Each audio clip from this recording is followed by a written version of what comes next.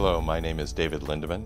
I direct the healthcare program at Citris, the Center for Information Technology Research in the Interests of Society at the University of California, Berkeley.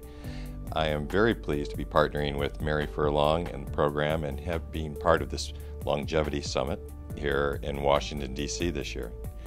It's very impressive how we're able to look at the innovation space and how we can interact not just from Silicon Valley and our innovation ecosystems in that area, but with policymakers, regulators, the entire array of individuals and organizations that are part of an innovation ecosystem.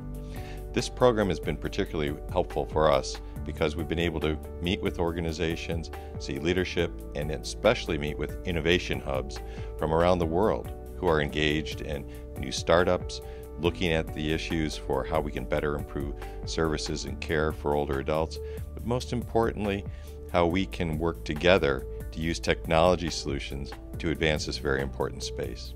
We benefited a great deal from the wonderful sponsorship of key organizations here that allowed us to get to meet new organizations, but particularly through their leadership and how they work together with the Furlong team and bringing together new colleagues who are new to this space, but also companies, particularly startups and large companies, who are very interested in expanding in this very important area.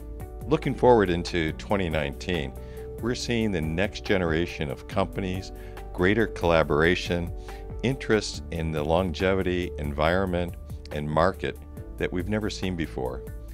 This is a particularly compelling time because the demographic pressures are increasing, the need and demand on the professional side is increasing, and yet the opportunities for new technology innovations are only expanding dramatically. Another benefit of this program has been being able to see the full continuum of individuals from the innovators and entrepreneurs and the funders in this area, as well as the folks who really understand the new technology solutions and what it really takes to put this into place.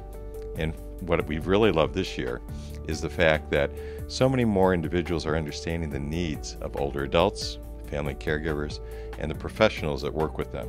This is a wonderful environment to have that type of information shared with us.